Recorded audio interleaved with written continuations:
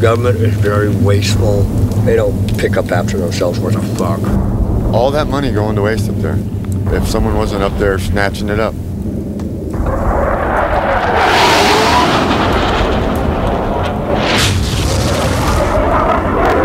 He just dropped. He just fucking dropped. They shit the shit out of the fucking plane daily.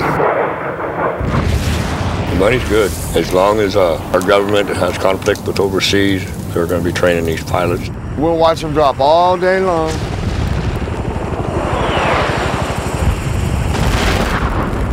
About the time we know that it's going to slow down, we're up in there.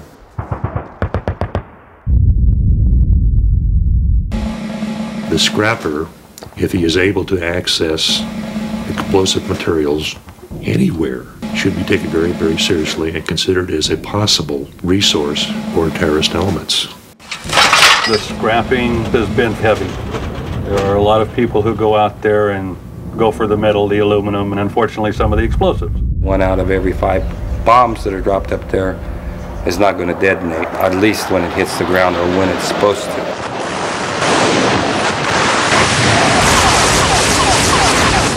We do have death from them recovering items, then exploding.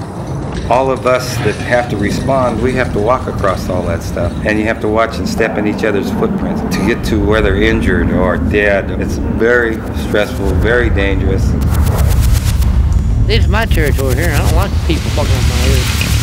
There's a lot of acres over there of impact area. A lot more than he could handle.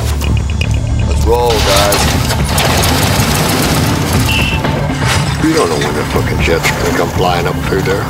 It's just like playing Russian roulette with a semi-automatic. Slow down. You're already going too fast right now. Why? Because there's fucking boom booms.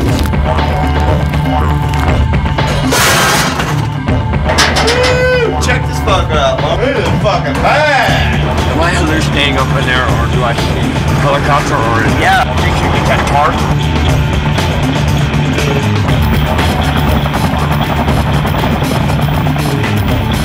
There's a military. It don't look like you're spying. We should get up here and turn around before we're interpreted as a threat. Let's get the fuck out. It looks like they're making a U-turn. Go around them and then you fucking get on it.